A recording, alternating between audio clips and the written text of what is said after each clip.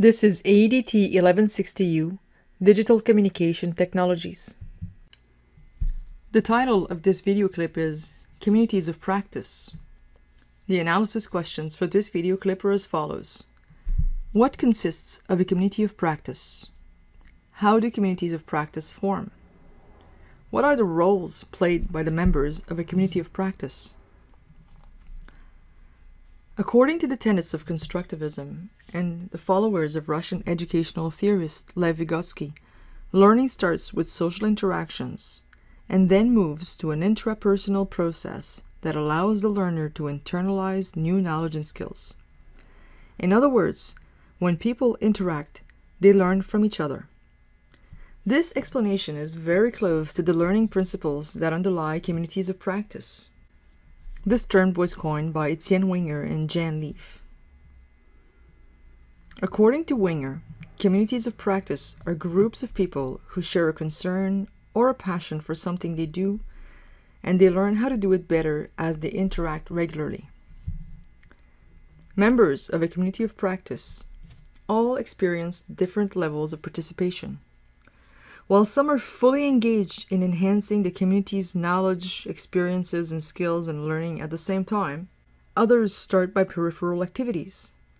They observe and analyze the members' behaviors, reactions, feedback, and they evaluate the information without really interacting a lot with the community until they get familiarized with its members and ongoing activities and become confident enough to intervene.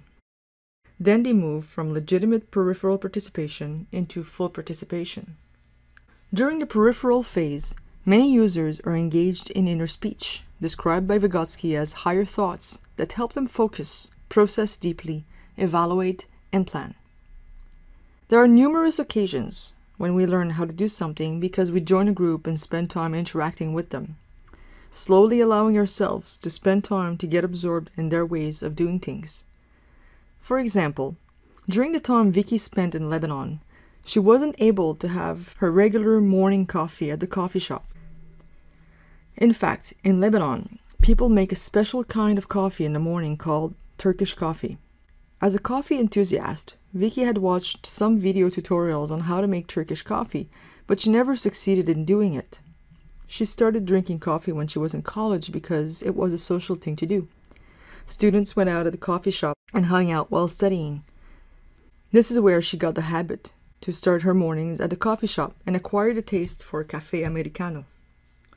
The first time she drank Turkish coffee, Vicky had a really hard time to swallow it because it is very potent. In fact, the first time she drank it, people said not to drink it all the way to the bottom. But she forgot and swallowed a whole bunch of coffee grains. That was a good lesson learned. Every morning, she watched her hosts make Turkish coffee. One morning, she asked to do it herself. They described how to do it, but immediately they took her hand to show her exactly what to do and what not to do and at which critical moment. In other words, they could describe the process, but there was nothing like doing it. When she came back to Canada, Vicky was shocked at how watery café americano tasted like.